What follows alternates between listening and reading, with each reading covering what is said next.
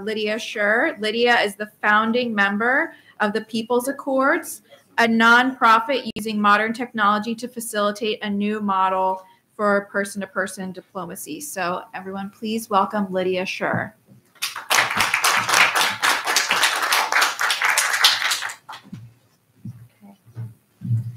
Hi, everyone. Good afternoon. I don't know if he's here anymore, but he did succeed in making me uncomfortable because he used my name as the example in his speech. So I'm super honored and excited to be here today. Thank you, Meridian, for inviting me and our president, Tim, to be here today. We also have a VR demonstration on the mezzanine level near the entrance, if you are interested. And thank you most of all to all the participants in the audience for being present today. So I'd like to start off by knowing a little bit more about who's in the audience. Can you raise your hand if you've heard of Web3? Okay, that's pretty good. Actually, I'm not new to public speaking, and it's interesting to me how many blockchain and metaverse events I've gone to where people actually don't know anything about blockchain or metaverse. So I'd like to start by saying that, the truth is Web3 is many things. And the Ethereum Foundation describes Web3 as the future of the internet that is focused on individuals rather than corporations. And Harvard Business Review defines it as a blockchain-based future of the internet with NFTs, DAOs, cryptocurrencies, and more. And so I'm here to talk about the and more today. And people like Elon Musk tend to joke about how Web3 is not the solution to world peace. And even though I drove here in a Tesla, I'm going to push back on that idea today a bit and offer some real-world solutions for using Web3 technologies to address real-world challenges. So there's no single thing that will solve all of the world's problems. However, virtual reality and the metaverse and decentralized autonomous organizations, or DAOs, are built on blockchain, can connect people and position them like never before to communicate, collaborate, and share ownership and responsibility for solving the world's challenges. And particularly, we believe that this will contribute towards citizen participation and ownership towards reaching the Sustainable Development Goals. So what are some of the applications of Web3 in citizen diplomacy?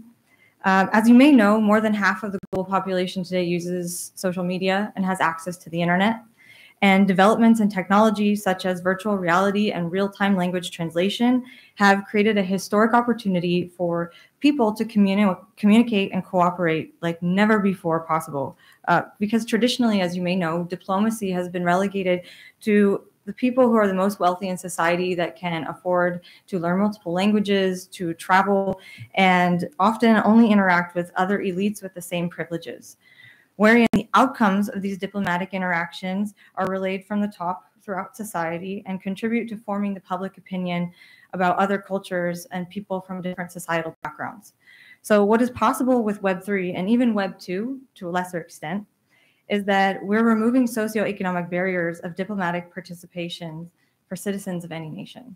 And I forgot to mention, I'll be saving a few minutes for questions at the end. So I'd be happy to have you guys think of some things you would like to ask, and we'll be saving at least 5 minutes for questions at the end. So technology, as I mentioned, removes the need for travel, but it can also protect the identity and physical safety of those who wish to communicate with others in sensitive or tense diplomatic situations. Situations in which it may not be physically safe for citizens to interact without security being present become less of an issue when using technology. And the metaverse in particular is possible for citizens to represent themselves as they would like to be seen without first being perceived by their age, physical ability, skin color, or religion, sex, and interact without potentially being first perceived by their physical appearance, which is an interesting dynamic that is unique explicitly for online and technological diplomacy. The immersive story sharing experience as well of virtual reality was recently used by the UN Security Council to give members an immersive experience of going through a refugee camp. And this immersive story sharing experience is something that we are building upon in order to generate more empathy among individuals.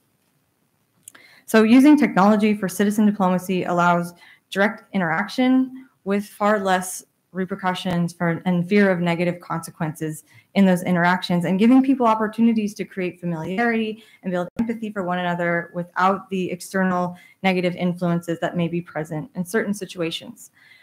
This is a core component of Web3 citizen diplomacy, but the next one that I really want to talk about is enfranchising communities using blockchain. Blockchain-based community grant programs can allow citizens to propose solutions to challenges that matter to them and democratically decide which proposals will receive funding.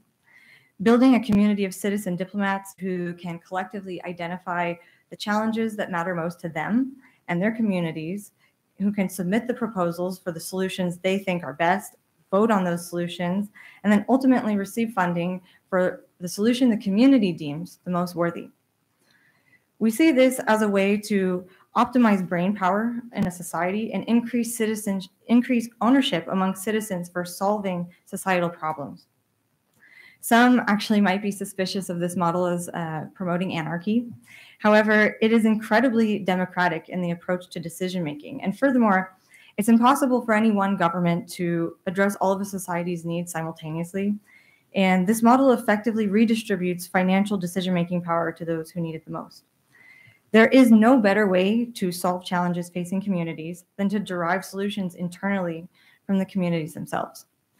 The Web3 framework for citizen diplomacy extends the opportunity for leadership to local leaders and enhances the opportunity for grassroots solutions that suit the communities that they are designed to serve. So the privileged, wealthy, and highly educated do not have all the answers for no poverty, zero hunger, high quality education, gender equality, clean energy, and more. Each society and each community is unique, and thus the means for attaining a sustainable and comfortable quality of life are also unique for different regions and subregions of the world.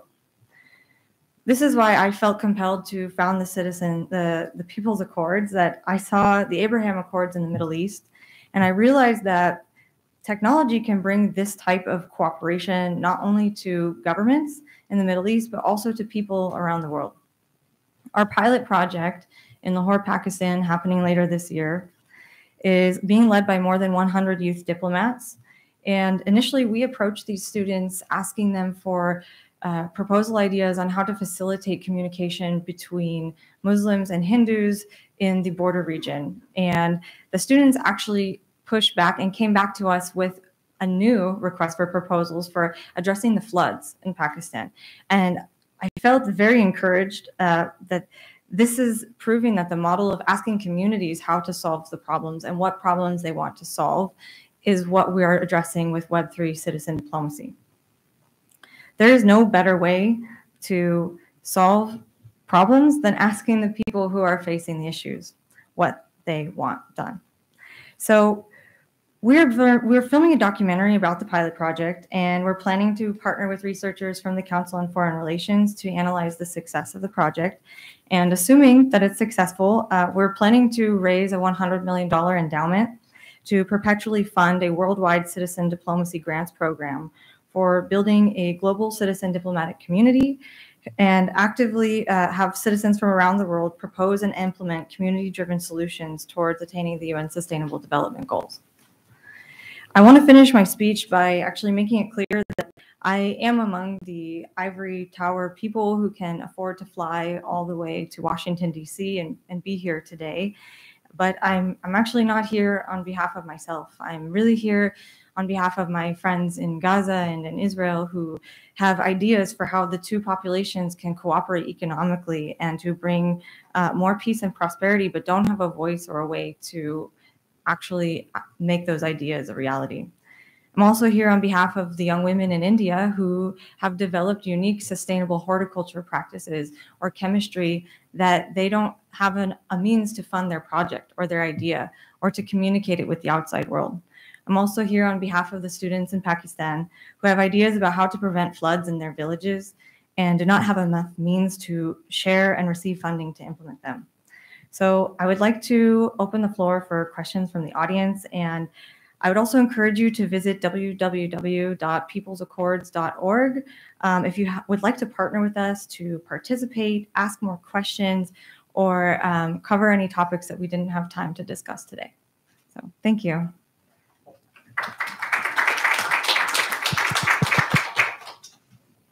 So great. Is this on? Can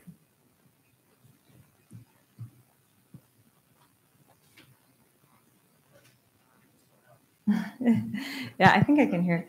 Okay. But Hello. Okay. Great presentation. I guess the question I have is, where there are conflicts between people, it makes a lot of sense. But how do you manage the or curate or manage experts, that are either designated, let's say it's in flooding, people that have knowledge of how flooding can be resolved from their engineering and so forth, and sort of the voices of those that don't have that experience but might be very passionate and loud and might drown out, no pun intended, the experts. So how do you manage that? Because we're talking about essentially managing a community or not managing a community and just let it be whatever it becomes. How do you do that? So this is actually a really good question. Thank you. And we're leaving it in a way to the community where we would assume that the people with the best ideas will consult experts. They will understand that they have a good idea, but they aren't experts themselves. And that the people who don't consult experts or don't meet the standards of a realistic proposal won't receive funding, because there will be a voting process and also a review process from our organization and our board of experts. Currently, we have a former chief economist from the World Bank as on our advisory board, as well as other former diplomats and ambassadors. And we would like to create sort of a tiered level of scanning the proposals that come into us, and also leaving it to the community to decide, where they can understand if something will work or not. This is a really good question, because there's also questions about the blockchain element. That could you have a malicious group come and try and overwhelm the system with proposals and take money for illicit projects or something? So we're actively consulting experts to try and mitigate these problems before they occur. So it's a really good question, actually. This is something that, and our president, Tim, is here in the back, and he has a lot of experience dealing with community development internationally, which is why, to your question, I consulted an expert to help lead our board of directors, because I live in Israel, and I got the idea I was always driving by the West Bank, and I have friends from the UN from Egypt and friends in Gaza. And I realized there's so much opportunity for people if we would just talk, we would find so many more solutions than if we, listen to the news all day and get angry. And I'm just very honored to be here and excited about how quickly this organization is growing and how much attention that we've gotten globally so far, and just since May of this year. So thank you. Other than for branding purposes, because it's fashionable, why are you using a blockchain? What's the purpose of that? It doesn't seem to fulfill any need that you have technically or socially. It just makes things more difficult. Do you think so? Because I think in the immediate future, Distribution of money by aid agencies is a well-practiced activity that doesn't need blockchain. So I might push back slightly on that. And I'll say, because in my master's program, I did a study for the Red Cross where they realized they were having such a problem getting funding in time to people, and that it would be, let's say a flood happens, but then the money doesn't come for 6 months. And so you're right, we don't need blockchain to get started. And in fact, we've just hit the ground running with Web 2, Web 1, Web 0. It doesn't actually need blockchain. But as a person who I live in multiple countries, that for me, using cryptocurrencies became much easier to manage my finances, because I could just send things directly to the people I'm working with. And I personally am a believer in blockchain. So maybe it's a personal bias of mine that I think that blockchain allows for a more a faster and more efficient financial system with less middlemen.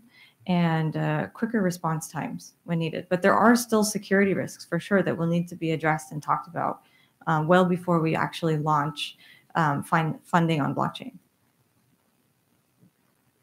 So with that, I think if you have any more questions, please come find me, and please visit our website. I have LinkedIn, and I'm just happy to meet you all today. Thank you so much.